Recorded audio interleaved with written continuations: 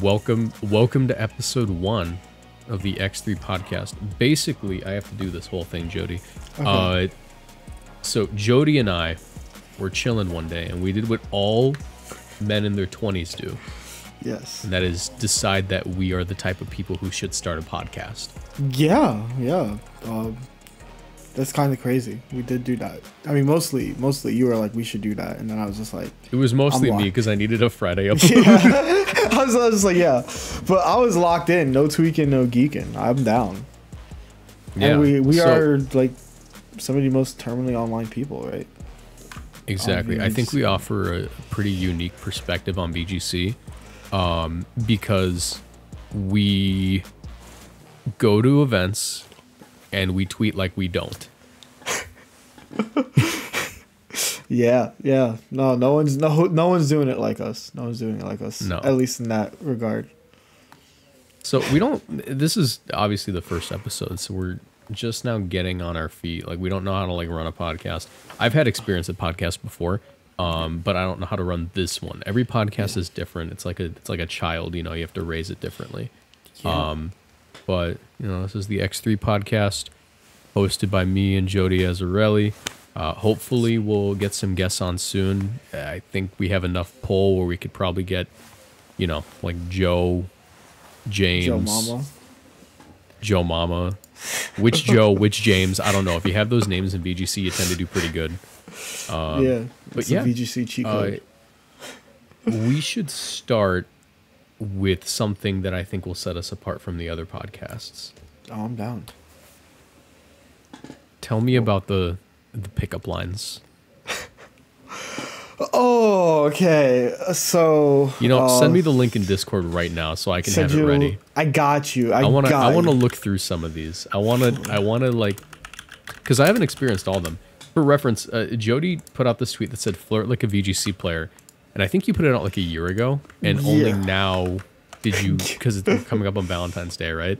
Yeah. Jody said, let's go through all these, and oh my god, I have never like hated this community more than in this very moment. Yeah. No. I was like, yeah, like I was saving that for, you know, eventual jump into like YouTube and other content. But looking through it, and I think a lot of people need therapy, need to understand the certain ways to talk to people. Because I was expecting, you know, flirting like a Pokemon player, just like little subtle things. But no, some of the responses were actually like, you should go to jail. Yeah. Yeah. Some of them were like, you posted that online. Like, that's here forever. Yeah. Like, we're terminally online. Our blueprints, our internet footprints, we're cooked. But down. Yeah. My footprint's okay. My footprint's okay. Same actually. They're just cooked. Whether it's a picture of Vaporeon, which is like, come on, man, come on, why would you do that? You can do better than that. Like if you're like digging at the bottom of the barrel with the Vaporeon thing, I think we should start off with the best one. Okay. From Ragav. Hi, my name is Jody, and I have a lot of Twitter followers. That's, you know what? Has it worked? Yes and no. Yes and no. That's for a later episode, right? When we are together, we're like, picture us. We are 23 episodes in. That means we've made it through 23 Fridays together. And we're at this point... Tuesdays, but... Tuesdays. They drop on Fridays. They drop on record on Tuesdays. And, you know, we're in Chicago. We're cracking open a cold one. We're doing the podcast together. You know, I've been preparing for this by watching the worst podcasts known to man, all the TikTok ones and stuff. But we're cracking it open. Oh, wait, we didn't do the thing. Fuck, what was... But that, and in that moment, I will tell you if that has worked. But for now, no. Please do not ever open up with your socials, ever. Yes. I actually want to explode on the site.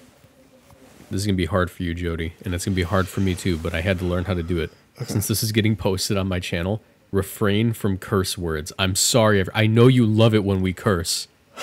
Did I curse? I know you.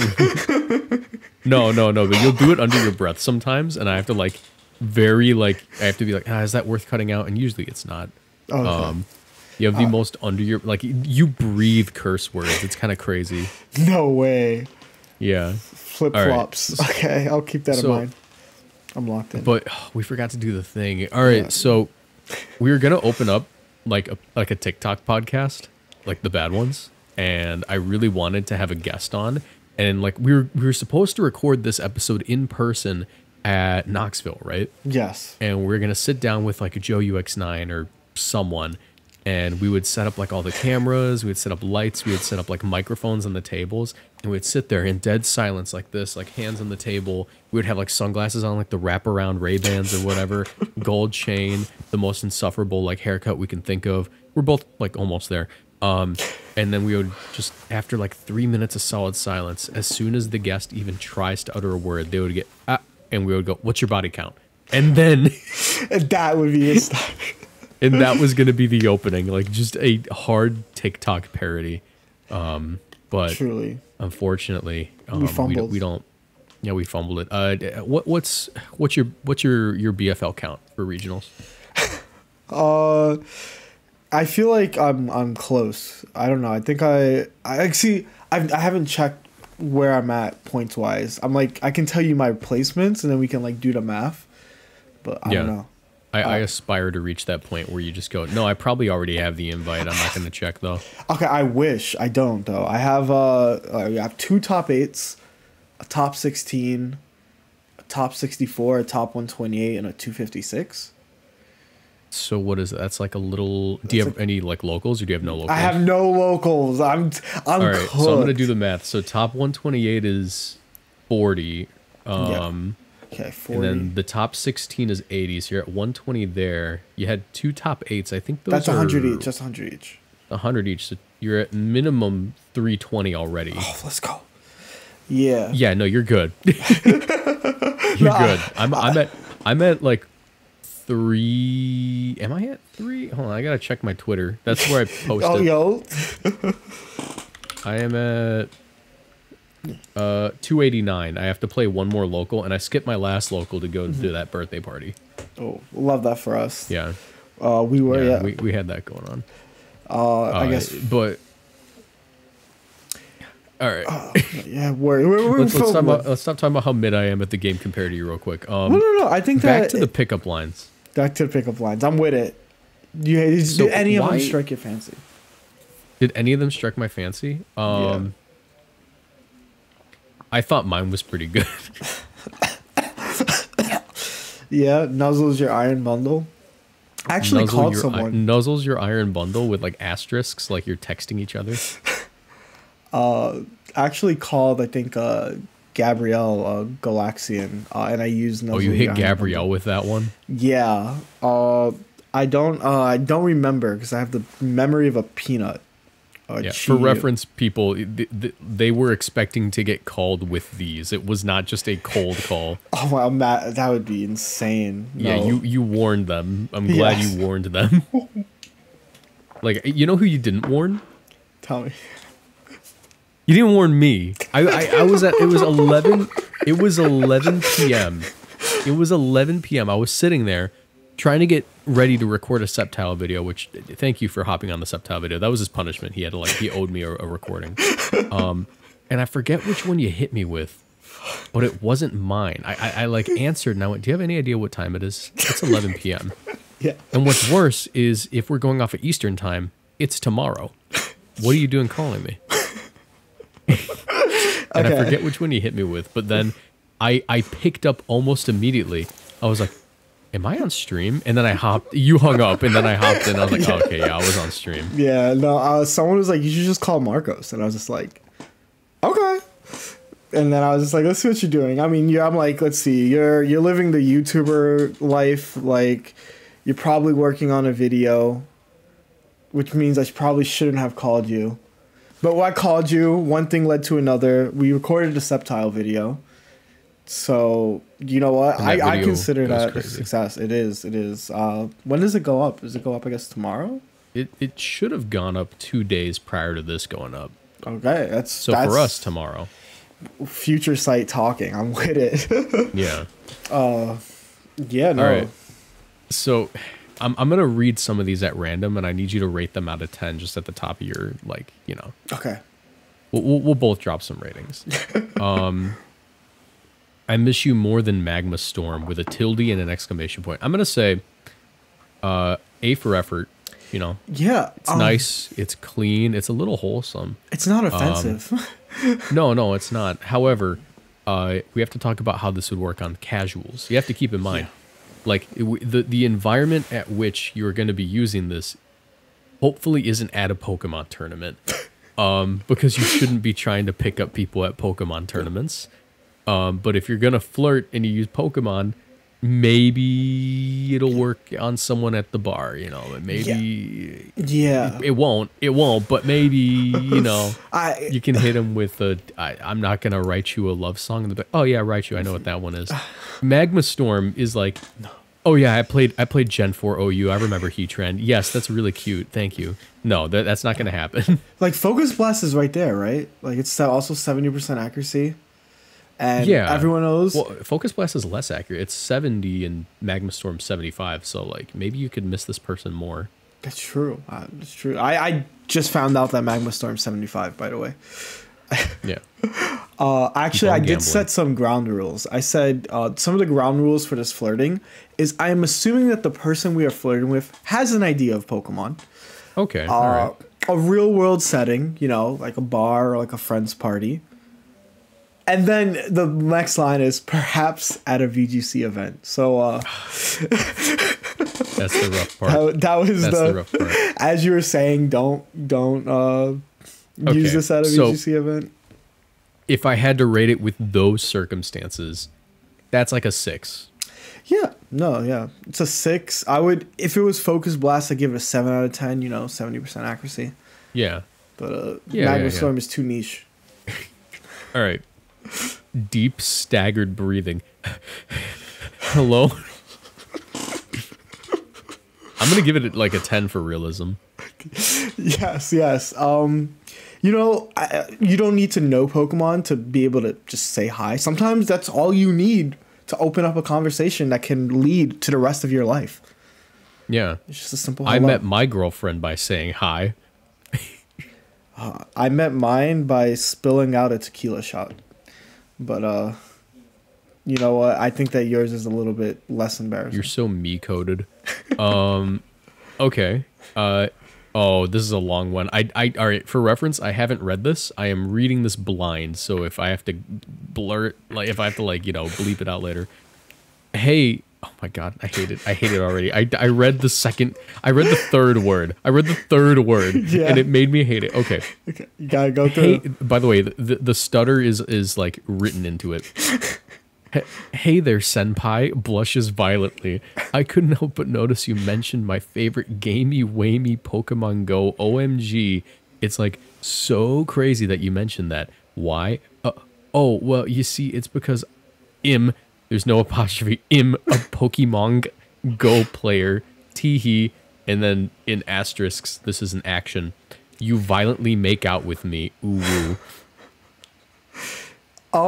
There's a lot of charges that you can press on that. But I also want you to know that I called one of the girlies on stream and had to go through that same secondhand embarrassment as you.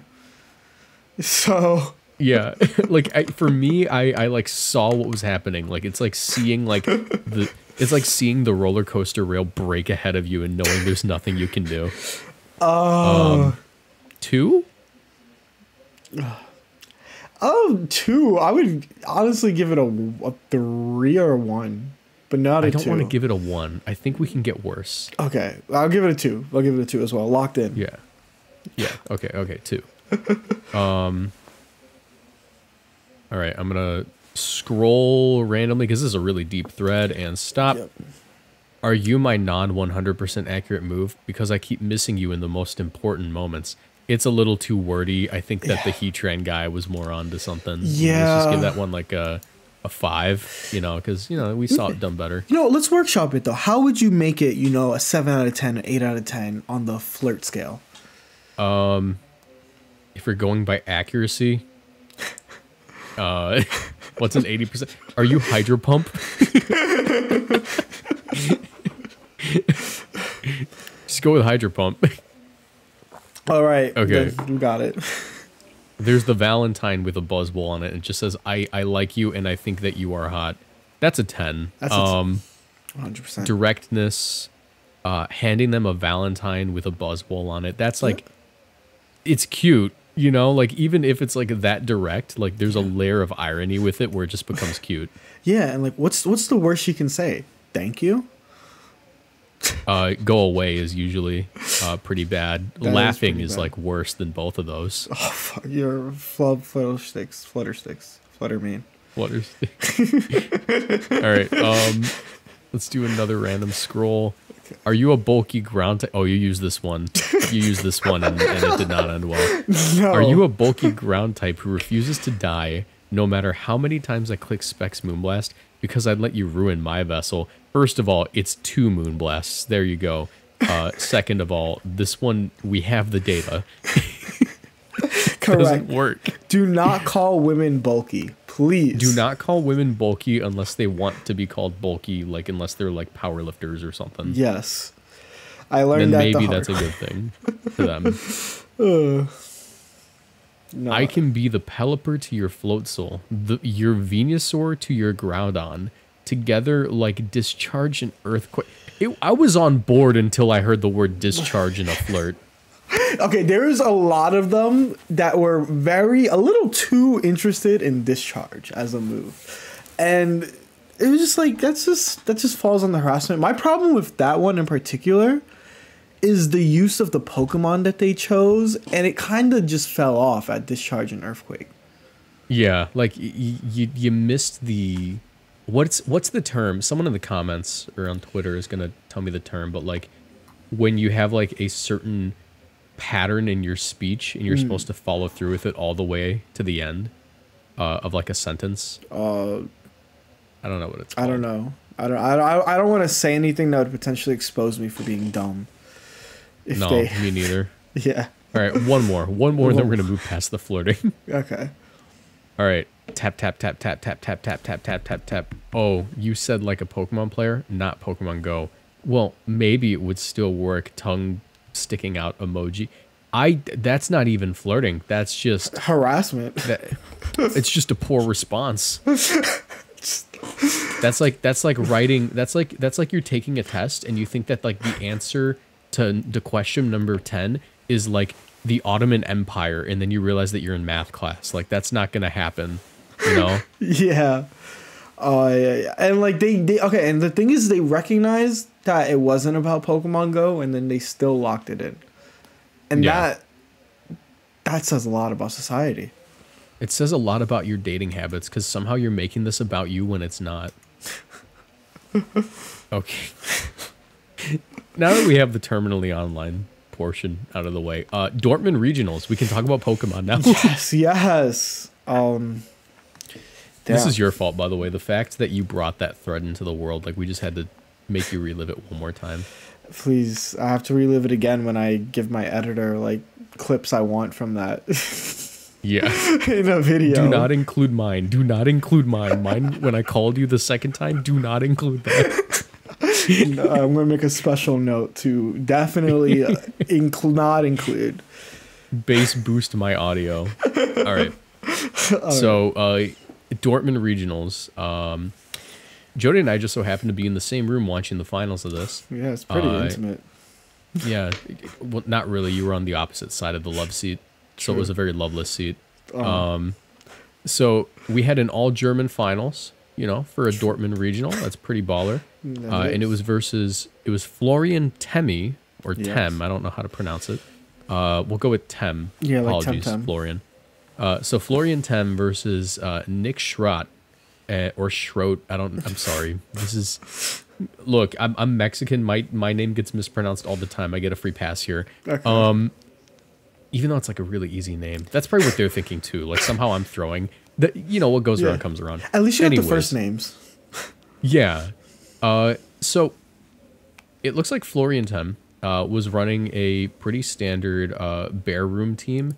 We have the Ursaluna, what's it called? Ursaluna, Blood Moon. We have Incineroar with safety goggles. Terra Fairy is a really interesting choice on the Incineroar. Yeah. That feels like it's explicitly an adaptation because it's safety goggles, right? Yeah. But it feels like it's explicitly an adaptation to go even more positive into the Urshifu single strike than the Terra Ghost set can, because people were running Ghost, one for fake out, two for close combat, but then like the next turn you just Yeah, also like it's good to like lock in like e-speeders and stuff, but like obviously like seeing this team make finals and win was like for me, I ran this exact 6 at Charlotte, and I was just like, man, what if I hadn't bubbled? Maybe I would just lose to Wolf. Spoilers. But this is that same team. All the sets are the same except the Incineroar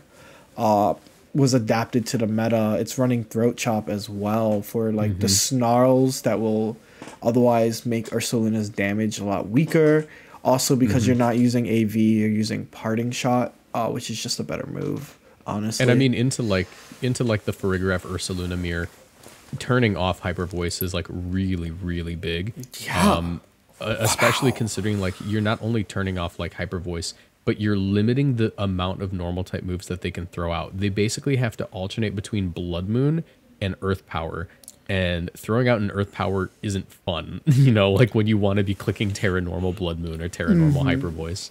And also, just shutting off like Hyper Voice from the throat spray Farigirafs that have been running around ever since Wolfie won that regional. Yes. Also, correct me if I'm wrong, but no, Throat Spray only does voice moves. It doesn't stop Parting Shot, right? Or would it stop Parting Shot? It would stop it. It's because Parting Shot's a sound move. There's no voice. There's only sound. Okay, thank you. Yeah, because I was like, I know Parting Shot goes through sub, which makes it a sound move. So now I'm so caught off on mechanics. Yeah, so you can stop Parting Shots. I cool. remember in 2019 when Throat Chop was like so big for Incineroar because it not only stopped Parting Shot, but it also stopped Roar for Xerneas. So people were speed creeping. So you were running like Incineroar with Roar, which is like a negative priority move, but you would also like want to make sure that you weren't the first, you weren't the second Throat Chop, because if you were the second Throat Chop, then it was weird. It was weird, but like basically like Throat Chop was like one of the most important moves for the 2019 metagame because it turned off Roar. So this is truthfully, you can tell me anything about the Gen 7 metagame and I'd believe you. This is the first time I heard that. I thought you skipped Gen 8. No, I stopped playing from 2017 to like 2022, and like I came back. So you never got to live through the Araquanid days. Like Araquanid was so cool.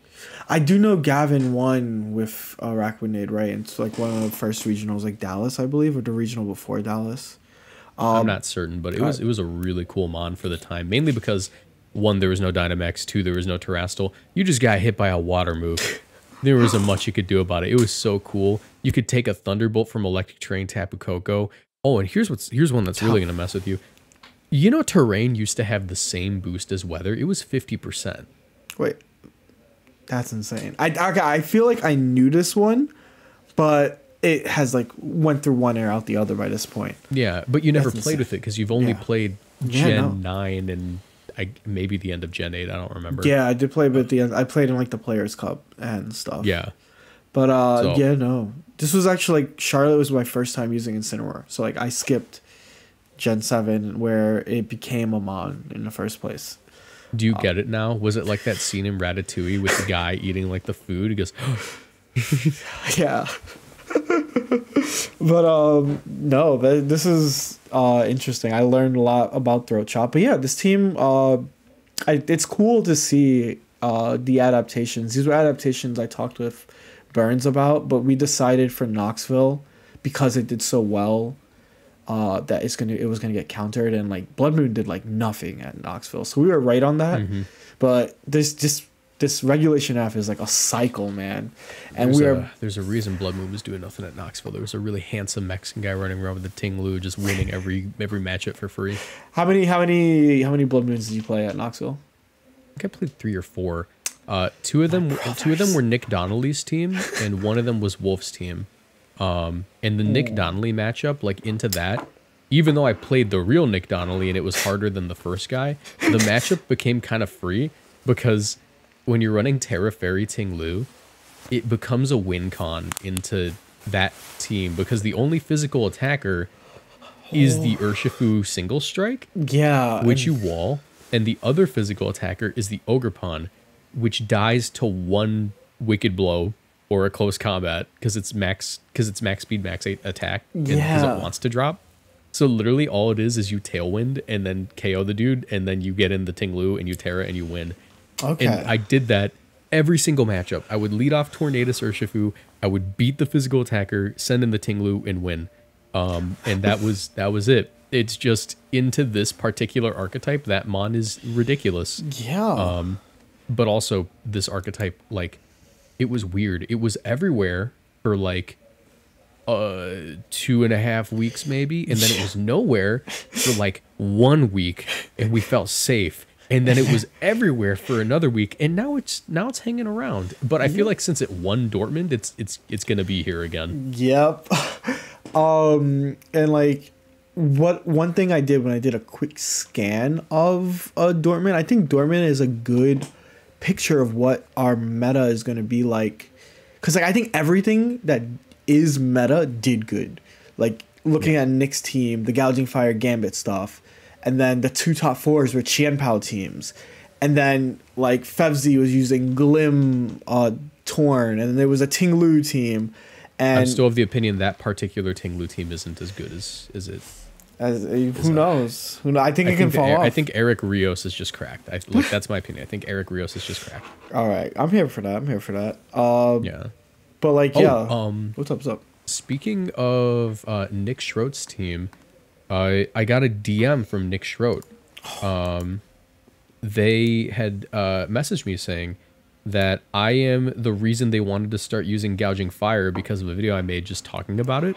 And I have always said, this is my like insane person, like people won't believe me if I say it out loud. I was the first Gouging Fire guy because I explained that Gouging Fire could be ran next to King Gambit.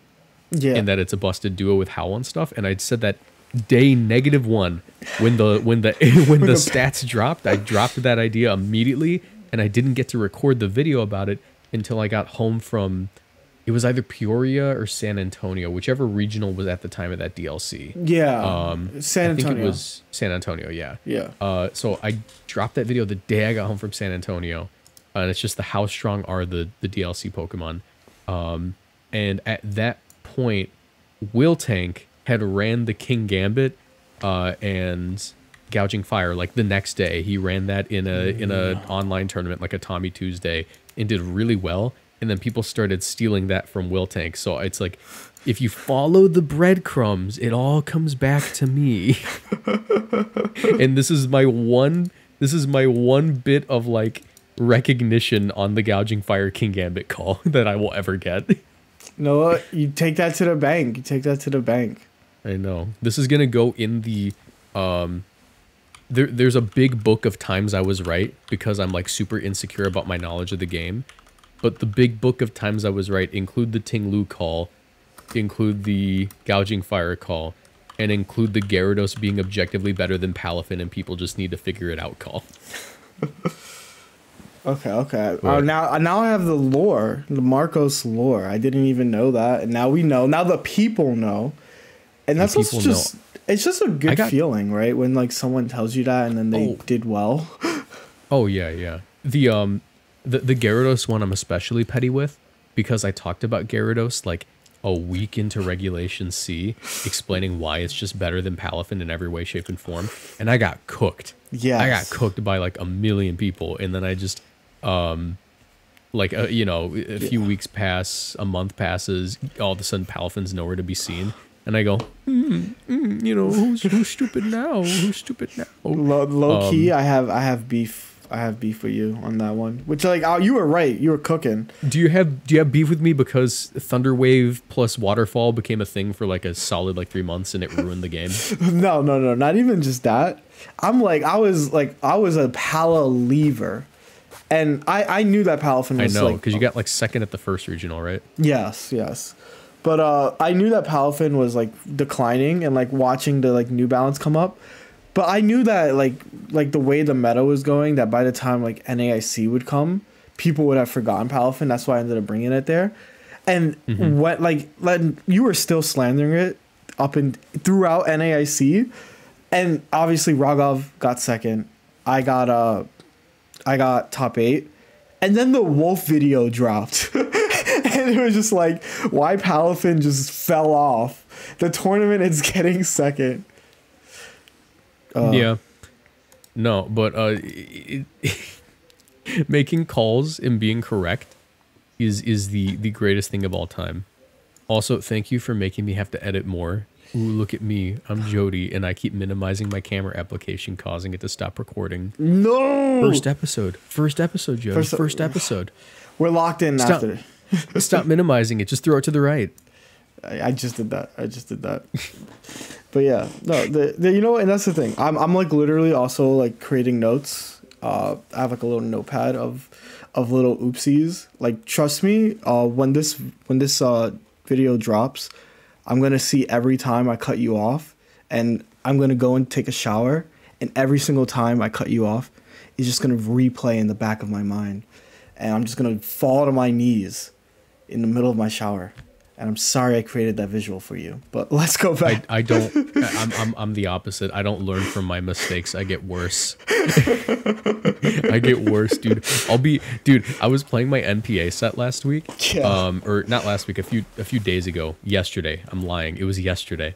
Yeah. Time flies. And I sludge bombed, or I gunk shotted into a King Gambit, because I'm like, it's going to Terra Dark this turn to avoid the Flare Blitz damage. And then it didn't, and I went, I'm going to gunk shot again. And then it didn't, I went, And then I gunk shot it a third time, and it didn't. I went, I hate this game. And then the next turn, don't Terra. And I didn't do it. Oh, that would be my 13th reason. Yeah. Speaking of King Gambit, Nick Schroetz's team, their team is not like, it's not like a basic King Gambit plus like a Gouging Fire team. It's actually like a slight adaptation. Like tossing on the P2 there is pretty recent, isn't it? Yeah, actually, here's my I think that this is the exact 6 that Ashton brought to Charlotte. I thought it was Knoxville. No, yeah, we look all these. The problem is all these tournaments are like a 2-week period, and then the time schedule flies. this year is so scuffed. Yeah, we can talk about that soon too. Yeah. But yeah, it was that team mostly with the adaptation of like Goggles on Gambit. Yeah, I think Goggles Gambit's a really cool call. I mean, like, there's only so much like, how do I say it? When like Howl Gouging Fire didn't exist, the Dreadplate was like really essential to picking up KOs, because you have the Swords Dance, and then you know Dreadplate will allow you to pick up like the KOs at +2. Yeah. But now that you have the Howl next to it, it's like, okay, you're Swords Dancing and you're Howling. That's better than a Dreadplate. Like, you don't have Goggles anywhere else on the team. Just avoiding the issue of Amoonguss entirely is just so big. Yeah. I'm gonna be honest. Anytime I play like this Luca style like team, like the Swords Dance double dark move Gambit, I just feel so stressed out. Because you feel like at any point someone's gonna switch in that one mon that walls you, like that one random Terra Fairy that's like super heavy, so Gouging Fire can't like heat crash it. Literally, like there's just like. Do you know what the mon is, by the way? It's the other Gouging Fire.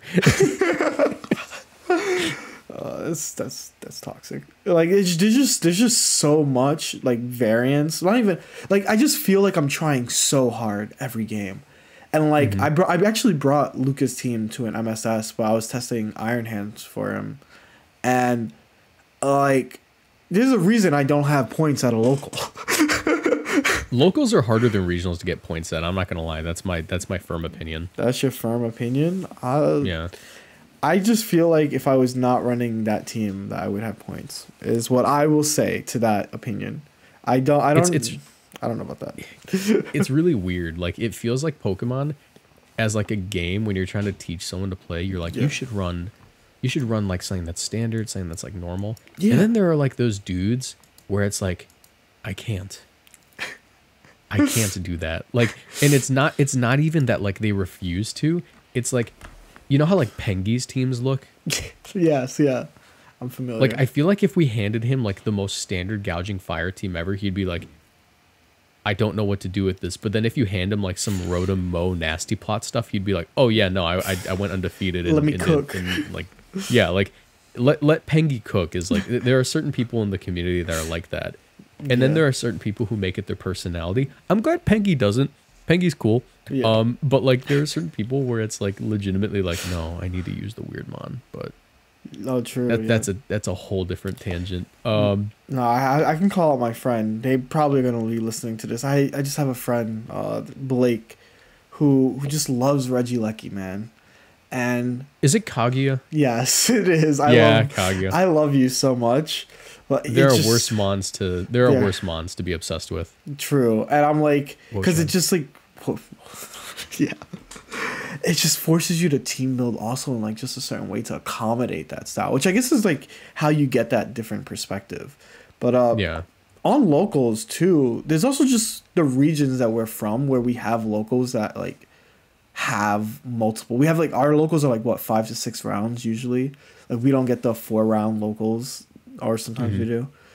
And like it's like a lot. Like why am I like fighting for my life for like 30 points sometimes? I hated last season. I didn't get my invite last season. I think I could have if I like didn't play Wo-Chen the whole time. But I'm learning that this season, like, oh, I am good at the game. I just need to stop shooting myself in the foot. But last season I remember like not having mid-season showdowns really like killed my motivation to go to locals because it was fighting for your life for 30 points. The freaking Portland regional PC that I won, I was not only fighting for my life like mentally but physically. I was so tired, and I won that with stall, and I only got 30 points, and I'm like, why did I do this? I'm not even going to Worlds. And I was like, why did I do this to myself? But no, locals, I don't know, like, do we buff locals? That was part of a viewer question later, so we can like circle back around to that. Yeah. But like, do you think locals need to be buffed? I feel like they're a little overpowered, but like it depends. It's like hard to balance. Like, you know how we used to have like elevated Yes, events? I was about to say that. Do we need like events that are a little weaker if you don't have enough people?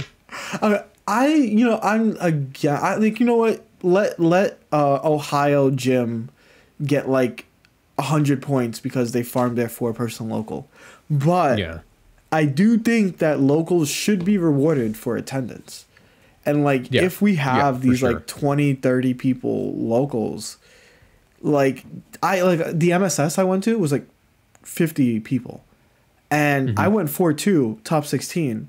Oh no, it was just below the kicker, and I just what is it? It's 52? Was it 52? I don't remember the kicker, but that's rough. I remember finishing, and then I got top 16, and I got no points, and all I got to show for it was like my $30 gone. Yeah. We had a local in Chicago a few weeks ago that my buddy Armando showed up to, and because Armando like is just now dipping his toes into VGC. Yeah. He has like a Wo-Chen, Urshifu, Fluttermane team with a Tornadus, and I said, hey, just run Joe UX9's team from Worlds at this point. You have to talk him into it. You know, he's just learning, so maybe just let him have fun for a minute. But he pulled up to the regional just to say hi. Hadn't seen him since like a few months back. Regional, not the regional, the local. Yeah. And we found out that we were one person short for the kicker. So I went, good news, Armando, you're playing. And I paid for his entry because that he would have been the 16th person. Yeah. He would have been number 16. And then a TCG player walks in who we didn't know was a TCG player at that point. He walks in and he goes, "Hey, I'm here for the local." I went, yeah, you're the last guy for the VG local? And he goes, "VG? I thought this was TCG." And we go, "What?" So guy number 16 No. was actually a TCG player who didn't realize it was VG, and he went, "Oh, my bad," and he left. And I went, "Someone get him a Switch. Someone has to have a Switch in their car. Someone needs to have a Switch in their car." And no one did. There were no spare Switches. It was the most. Yeah.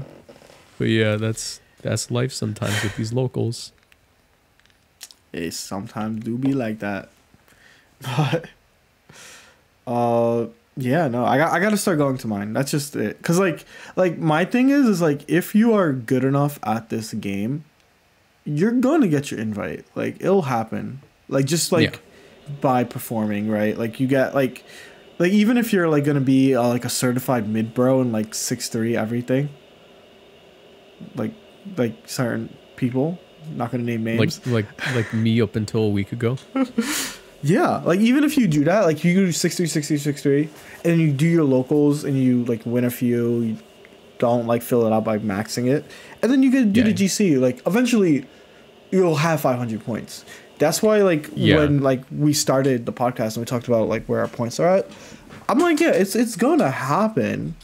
It's just a matter of when it happens. But like low key, I think there was a tweet that was like, "There's only 4 regionals left," and I'm like. What? Only like it just feels like we had too many in such a short time, and now there's like oh that's it, you like we're not gonna count Vancouver. There's Indy, there's LA, and there's Orlando, and they all happen like pretty spread out compared to this regional rush we went to. We both went to Portland, Charlotte, Knoxville. Yeah, we ran the gauntlet. Yeah. I'm going to EUIC and I'm spending the week there because I want to visit London. Yeah. And then I'm not flying home. I'm just flying directly to Orlando because I have to do Orlando. And then I'm doing Indy out of convenience. It's right there. Yeah. I didn't want to do LAIC, but my friend Aspirin really wants me to go, and also you're going to be there, so I'm considering maybe going to. Did I say LAIC? You did say LAIC. I just was sorry. LA regionals, not Latin America, just the Latino part of America. But yeah, so I might go to LA. I have family down there. I don't know. Exactly. Yeah, farming like locals can be overpowered for some people and like impossible for others. So it's like a really weird spot with like point balance. Yeah. And then with like, I think my biggest thing with points is I think that literally if you are the most mid player ever and you go to 2 or maybe even all 3 international championships, you will get your invite because you can 6-3 those babies and get like 100 or 80 points from them. Really? Yeah, like the point payout for these is crazy this year. Like I'm going to EUIC and NAIC, and I'm like, if I leave with minimum 80 from both of them by 6-3ing, I'm gonna get 160 points, and then bam, there's my invite. You know, that's insane. Yeah, and if you go to LAIC, because keep in mind, there's no cap on the ICs.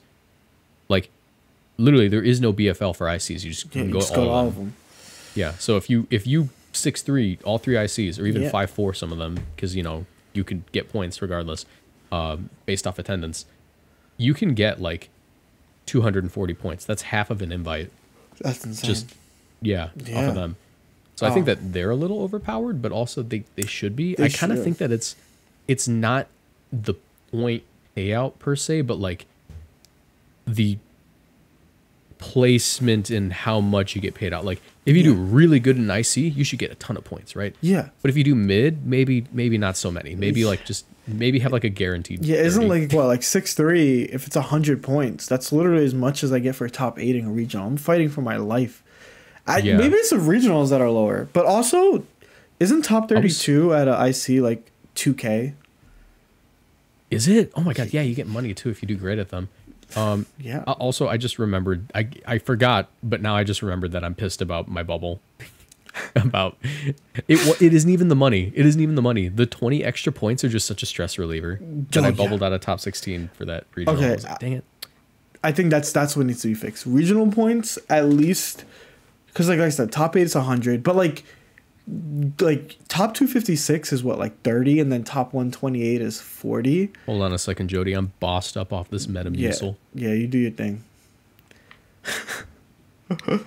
Fibrous. Okay, continue. No, it's like you get like there's barely an increment from top 256 to like 64, to where it's like kind of annoying. Like why is it like that? Like why? So maybe it's the regionals that might need to get more points. I don't know. Is it? I think regionals do need to be buffed. I feel like not everyone can go to an IC, right? There's 3 of them. They're in like they're in who knows where, you know, what we know where, but like you never know at the start of the year where they're going to be. Like you have to wait for the announcement. But like point payouts for regionals could be a lot better. If the average person, you know, pays to go to a regional and they finish positive, I feel like they should at least get like 15 points, you know, like even if it's a bit of a participation trophy. Yeah. Going positive at a regional for the average player is a pretty big deal. And like if you get like the 15 points, it's like you don't feel like the day was wasted. And it like will encourage it without like being an overpowered thing to farm, because there are only 6 best finishes. Allowing like the average guy to get 15 points for going 5-4 is not really a bad idea. No, we have so many new players too who are just happy to like finish positive, right? And then they're like, wow, I can like begin a path to worlds, right? Or like, you know, just like, and finishing positive with no points is like so the fact that like there used to be regionals where you could go 6-3 and get no points is like ridiculous to me. So goofy.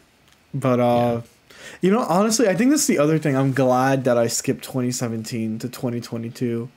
It's just like, wasn't like attendance like pretty low pre-pandemic? It was attendance for 2017 to 2018 and 2019.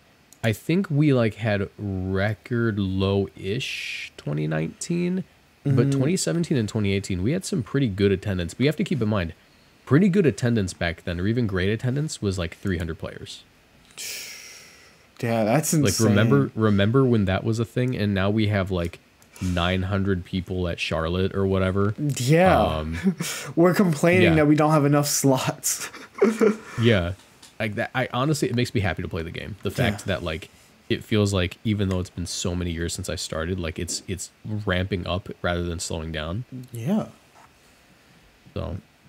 But yeah, quick, we should probably talk a little bit more about Dortmund. True. We do. So, insane tangent. Pow Knight at 3rd, kind of a big deal. I thought Pow Knight was a little bit dead. Yeah. Because Farigiraf exists, but I think that a lot less people are picking up Farigiraf now that Bear Room is less common, but also Bear Room just won a regional, so Bear Room is going to be more common. Welcome to the machine. Welcome to the cycle. The Ting Lu team continues to just barely reach like the point where it's notable, where we're like, oh yeah, we should probably keep an eye out for this. True. It continues to not make it past top 8, but it's still very good. And you know, according to some of the players, it could just be due to crits and stuff. But you know, that's what I think happens. Yeah, of course. Other things, Maddie Morgan with a Roaring Moon in 11th is actually pretty nuts. I feel like Roaring Moon, like the only thing it has over Gouging Fire to me is literally just like Tailwind, but he wasn't even running. He was running like Acrobatics Dragon Dance. It feels like it's a mon that just doesn't go away despite like the mid allegations. So this is actually, I feel like every team we've talked about, we have like a backstory from each of us. But this is actually the exact same team, like sets, almost close to sets, that I used at Knoxville. I went 6-3, but this team also won Melbourne Regionals, which happened the same week as Knoxville, I believe. Yeah. So it's like balancy teams have a place. What makes Roaring Moon cool is unlike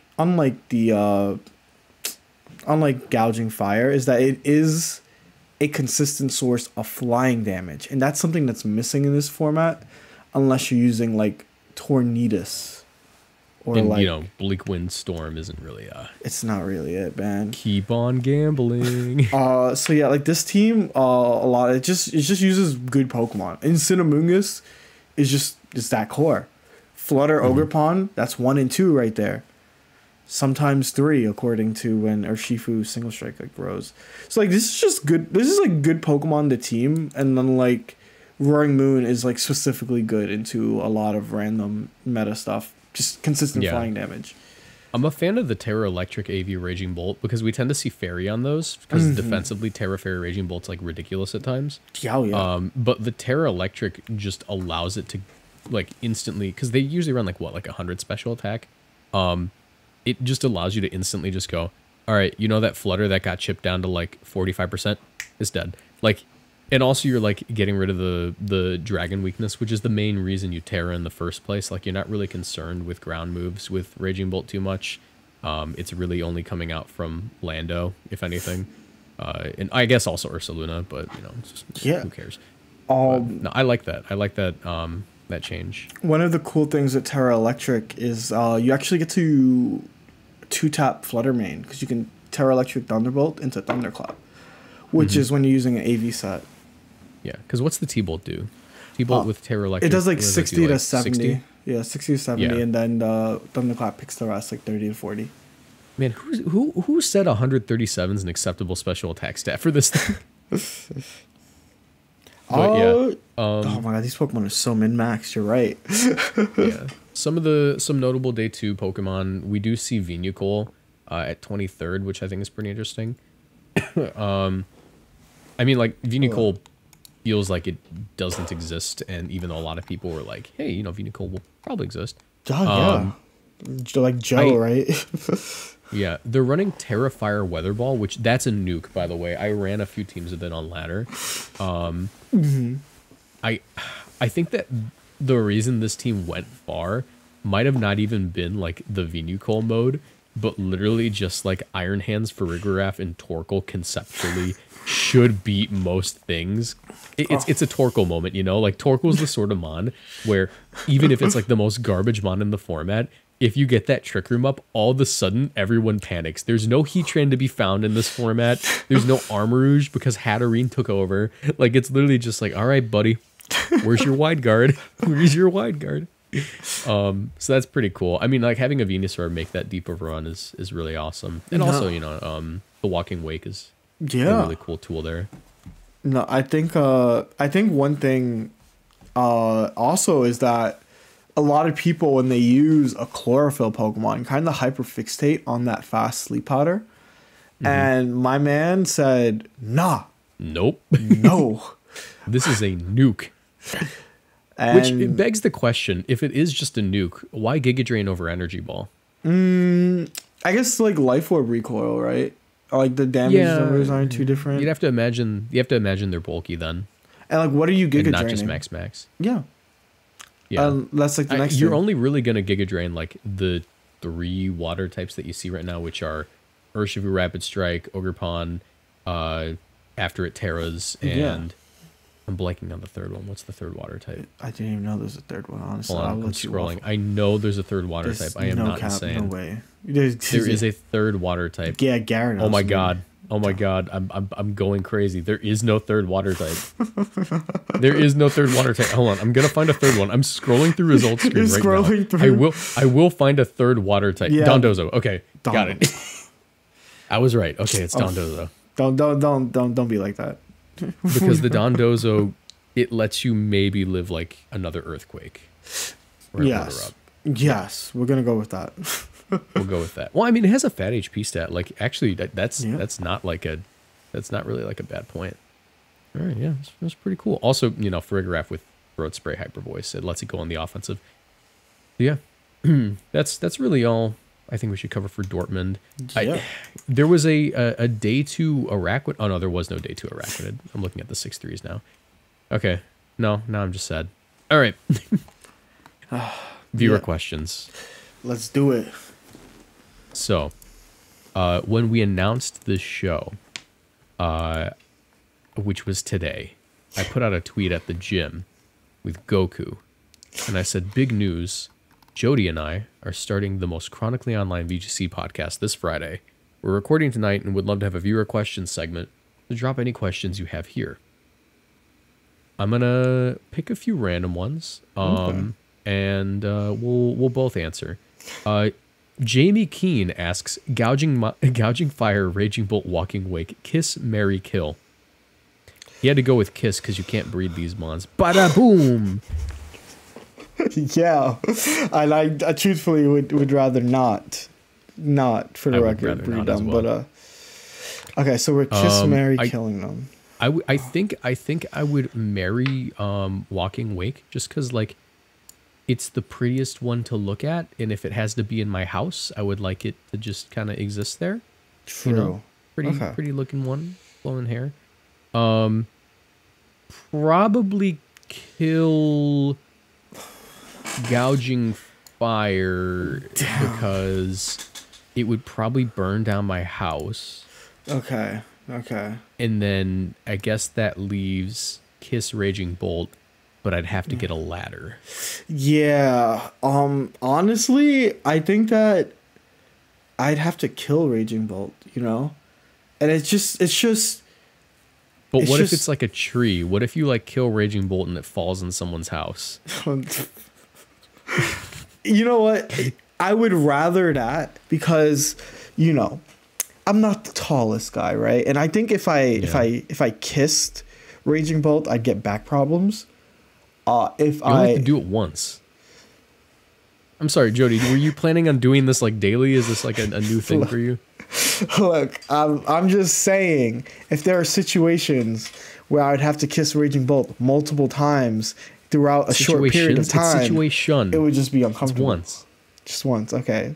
But if I married raging bolt, fine. I'd feel insecure because I'd always have to look up neck problems. But yes. Okay, but also you could like ride it around like a horse. But you can like do that with all of them. Okay, that's true. And I think I'd rather ride like walking wake like a horse. Yeah. And I would kiss wake just because, you know, it looks the most kissable. Take that as you will. All and right, then I would marry gouging fire because I think it would just be nice to sleep next to. It's like has it all will that. Literally burn your house down. Then just make a house out of stone. Sure. Okay. So this one comes from Dingus Girl, who is also one of my new editors, and I need to get her work because I have been busy and I need to get her a project. How many Jodies could... I haven't pre-read these questions, by the way. This is blind. How many Jodies could Moxie take in a physical fight? How many Moxies could Jody take? I feel like these two questions answer each other. Now, assume that each has taken 3 shots of Don Julio. Reassess your answer. Okay, so here's the thing. I get stronger. That is a buff. Yeah, no, but that's a buff for me, too. Is it a buff for you, too? Yeah. So I think that base form, you know, I think that you might... It depends on... How much do you weigh? I think I weigh like 140, 150, 160. I can bench press you quite easily. How much do you weigh? I weigh 232, but a month ago I weighed 245. Say congrats. Congrats, man. I can bench press you. I can bench press that. 235 easy. You cannot bench press 232. 1, 2. Bro, that's what I do to you, bro. All right, what's 2 plates? 2 plates is 225, isn't it? You cannot do 2 plates on either side. How much you want to bet? How much you want to bet? You know what? The next event we're going to the gym. We will literally go to a gym. Yes, I will put the 2 plates on, and we'll organize your funeral because it will crush you and destroy your sternum. All right. Okay. So I'm gonna say I could take on reasonably 2 Jodies. Yeah, but like it would be an even fight at that point. All right, but like, what if it's like, well, how's your stamina? How's my stamina? I do an hour of cardio every single day. That's how I lost the weight. I mean, flutter man. I stream on my treadmill. All right. If you can take on 2 of me, that means I can take on half of you. is the math, right? Jody, this is going to be a really rough way to start the show, but I would assume you are about half as strong as I am. I don't think I've ever seen you lift weight. Oh well, I used to a lot because I ran track and like I was a big into sports. Okay, and stuff. Then old Jody versus Marcos would be an even fight. Yeah, right now skip Jody. I'm like adult Gohan. You know, after Jody, he got Jody a job. with less like Jody with less kidney damage or whatever. No, trust me. When I quit my job, it's over because I'm actually take care of that. All right, this one comes from Jimmy. Oh, that guy Jimmy. What are your thoughts on fanny packs? Are you secretly strapped with it? I am not. I am not strapped, but I do have the fanny pack strapped to my chest. Yeah. I was there when you got that fanny pack, right? Yeah. Jody was part of the fanny pack origin story. Do you ever wonder, like, why do people wear those as intended? Yeah, no. Like, it's like, you mean like around the waist? Yeah. No, it looks so awkward. It doesn't work. If you don't got a booty, it slides right off. Yeah. And it just weird, it hangs really weird too. It does too. And there's no like a right place to put it. You can either put it like in front of your junk, and that feels weird, or you can put it slightly to the right, but now like it's just like a big lump on the side of your hip. Yeah. There's no right way to put it. I've seen some people wear it like on their like behind them, you know, like how do you even like reach that? I feel like you just get robbed at that point. Yeah. Off the top of your head with no, this is from Borgie, by the way. Okay. Off the top of your head with no proof whatsoever, how much money has Specs Chiyu earned this year? This year, like 2024 plus 2023, or just 2024 only? Because I'm gonna say it would just be 2024, I guess. Because how many Specs Chiyu have we even seen in like top 16? Like it's 2K minimum. Like, yeah, because like the bold set just started popping up, right? And they're usually specs to make up for the fact. Yeah, and well, because I know Steven Mia, and Kyle both use specs Chiyu, and they both got top 8. So that's 2K minimum. Was that at the same event? They're different events. Knoxville, Charlotte. Different events? Okay, let's assume one every other event this year. So some of them had to be like $750. I'm gonna say 4K total. All right, I'm gonna go with 4.5. 4.5. We're gonna figure that out later. Someone in the chat or someone in the comments do the math. Let's see if there's any Jody specific questions. I don't think there are any specific ones. No, right? there's a lot of both. Yeah. This one's from Faye TSSF. Are there any niche support moves that you think could be viable, whether or not they're on meta Pokemon, such as Leer on Tornadus or Encore on Ogerpon? Literally, both of those were my answer. That was all I was gonna say. For me, Revival Blessing. I feel like that move is just too broken to like have such zero use. But there are no mons that have it that like it works with. There was the one that Chuppa ran for the Dondozo team, which made sense. Yeah. And the only like instance of Rabska I can think of working is like Rabska just got expanding force and it's a decently slow mon. You can use the pressure to revive something, and that's like it. Yeah. So, was there any other like Howl used to be niche? Not a lot of people knew how Howl worked until Generation 8. Really? Or I guess not a lot of people knew how Howl worked until late in Generation 8. Because I was one of the first Howl guys with the Howl Thievel cheese. And then people started to figure out like, oh wait, Howl was like just like a good move. And like they would run it on like Raikou in like the restricted formats. And like that was a thing. Later Arcanine and before we got Gen 9. Gouging Furay. Yeah. Yeah. That's it. From I guess maybe Anonymous Snorlax. Oh, do you subscribe to the many worlds interpretation of quantum mechanics? Why or why not? Favorite compound lift? And how would you fix American education? That's a whole different podcast, bro. Yeah. Oh, how'd you? I don't subscribe to many worlds personally, but I'm also only a bachelor's degree holder. My favorite compound lift, I would say, is the clean.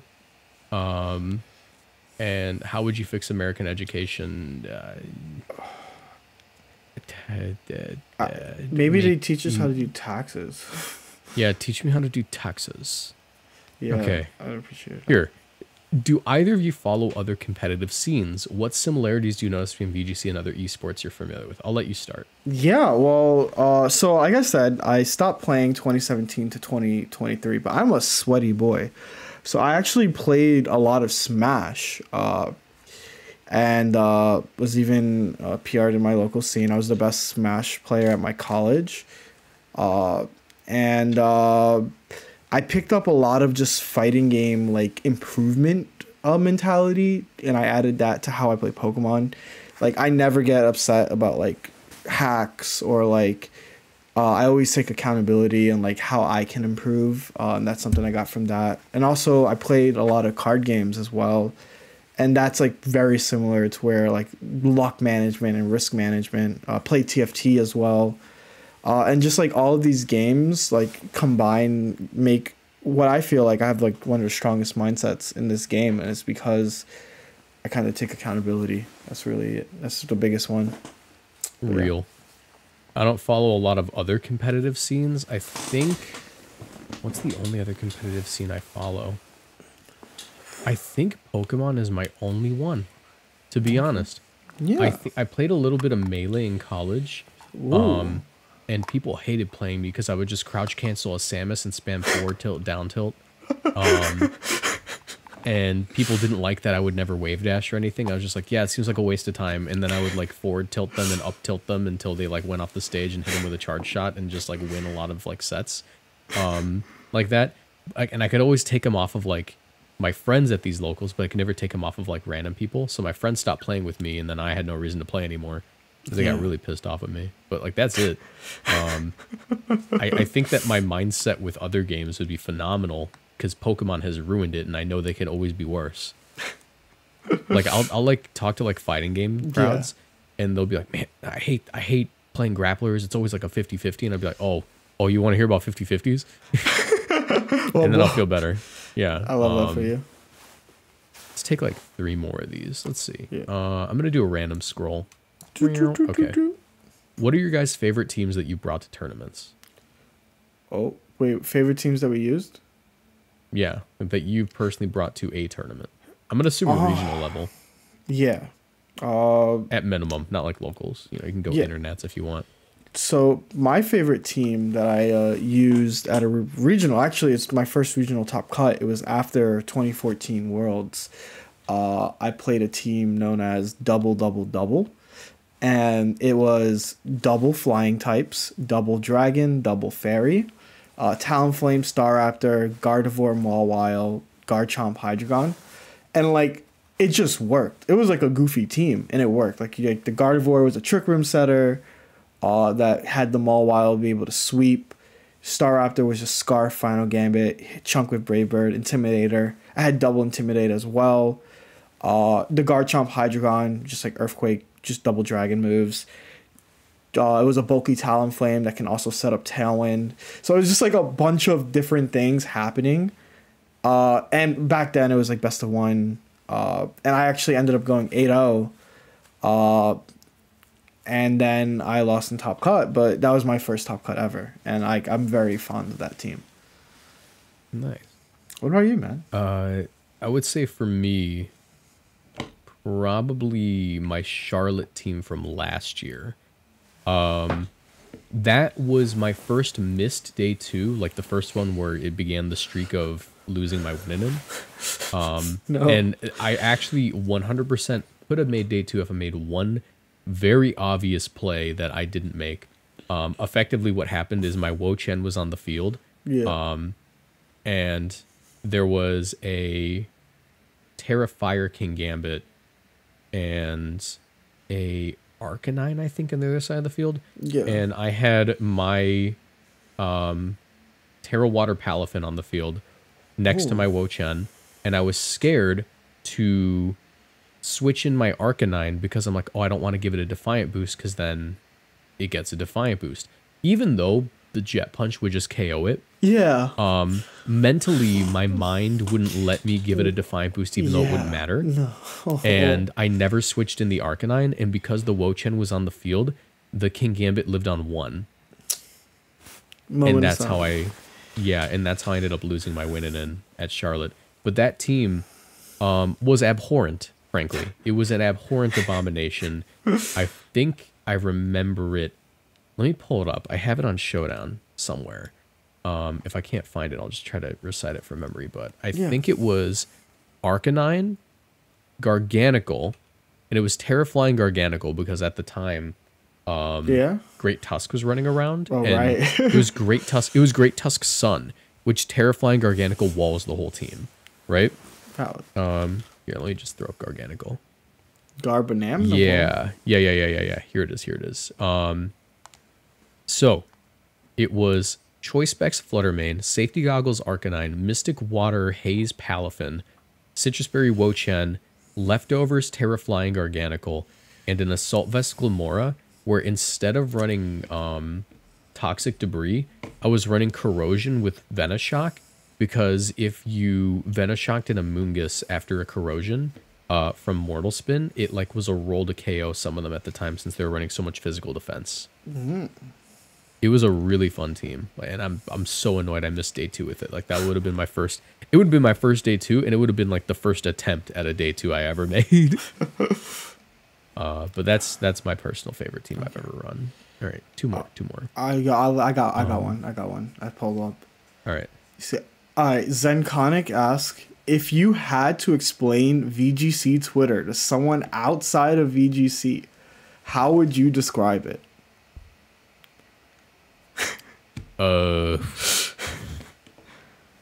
Brain rot. Like it's mostly brain rot. Yeah. Not like in a derogatory way, but like it is. You know? Yeah. So like slowly, like you just find certain things funny that you know are not, but they are. Yeah.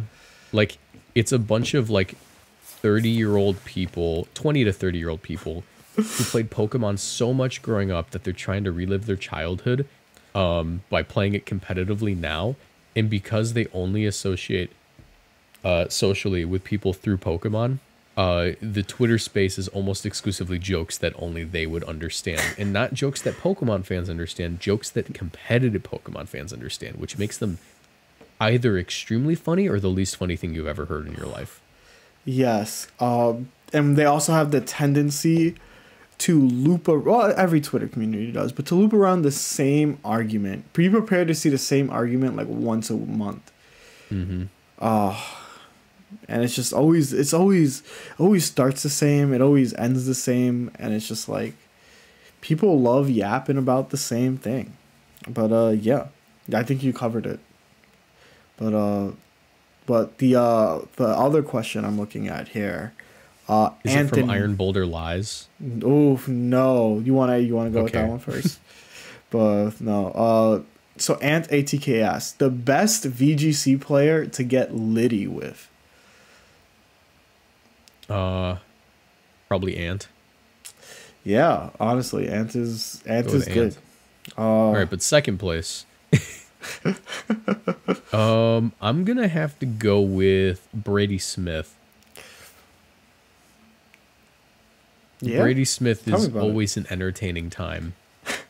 And he's always down. He is always down. That is valid. I need to talk to Brady more, truthfully. But I'm gonna take your word for it. I think for me, I think you're pretty fun to go out with. Like honestly. It's always gonna be. I was trying to avoid saying you because you're the co-host, but yeah, I guess you would be number 2. Yeah, no, I'll just say it. You, like, obviously love going out with you. I think second for me, there's just too many good, like, there's just too many, I guess, like, the biggest... to the club and try to get him to dance. Get Tang to the club, and try to get Justin to dance, or he'll just pass out at the nearest chair. But that's also been interesting because that's something that, you know, I took my time skip 2017 to 2023, and all of a sudden everyone is like adults in their mid-20s and they like go out after events, and like that's like that was shocker to me. It's crazy. The entire like demographic aged up where the majority of players suddenly were able to drink. Before it was like 50-50, now it's like the majority. Yeah. But yeah. I was going to do a little mini game, but I think this first episode's long enough as is. We're at an hour and 15 minutes here. We've been yapping for quite a bit. Yeah. And it somehow stayed more on track than I thought it would. Like, I don't know how we did that. I thought we were going to go off topic so much quicker. Yeah. But yeah, I mean, that's basically it for the first one. You know, if you enjoyed, leave a like on this, subscribe to the channel. Make sure you check out Jody's Twitter, my Twitter. We'll be taking, we can probably do a couple of YouTube comment questions for the next one too, and also Twitter. Yeah. So, you know, any questions you have, and also, you know, topics you want covered, that sort of thing. I have to give Jody half the money to this video, so that's the thing I gotta do now. Now I have to do math. Oh fuck yeah! I didn't even think about that. Yippee! Yeah. Okay, I shouldn't have said anything then. I'm gonna click my feet. Yippee! Woohoo! All right. But yeah, thank you all for watching. We'll see you in the next one, which is in a week. Are there any tournaments happening? There's the week of marathon tournaments apparently happening. That's Tommy Tuesday, baby. You already know. Apparently, Tommy's gonna like donate $1 for every match that I win in those, so I have to marathon them now. Same. I was. Oh, that's actually next week, bro. My math is cooked. Oh, time is fake. But, build stall. All right. Thank you for watching, everyone. See ya. See ya.